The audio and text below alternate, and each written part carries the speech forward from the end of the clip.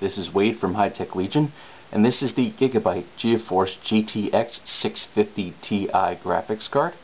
This is an overclocked version and features a gig of memory at 5400 MHz on a 128-bit memory interface.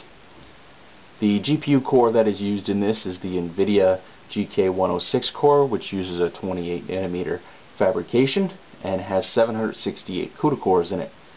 The reference clock for this card is 925 MHz, but being that this is factory overclocked, Gigabyte has pushed it to 1032 MHz, which is approximately 11.5% increase. It supports Pci Express 3.0, OpenGL 4.2, DirectX 11, and HDCP functionality.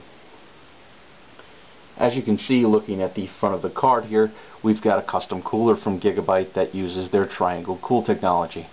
In the middle of the fan there, the blue extruded metal is in a triangular shape, and it's designed to reduce air resistance and also increase cooling efficiency.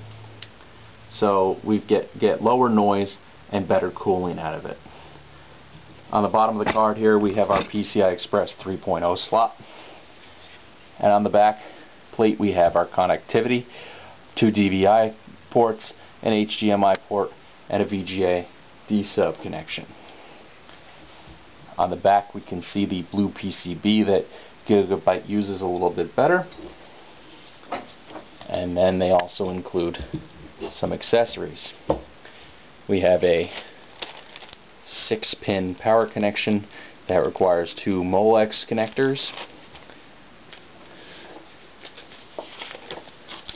driver CD, as well as a graphics card quick start guide.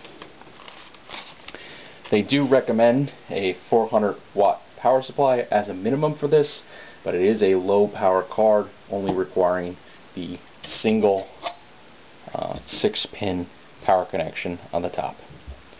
This has been an overview of the Gigabyte GeForce 650Ti overclocked edition. I hope you enjoyed the video. For the full review, please see www.hightechlegion.com.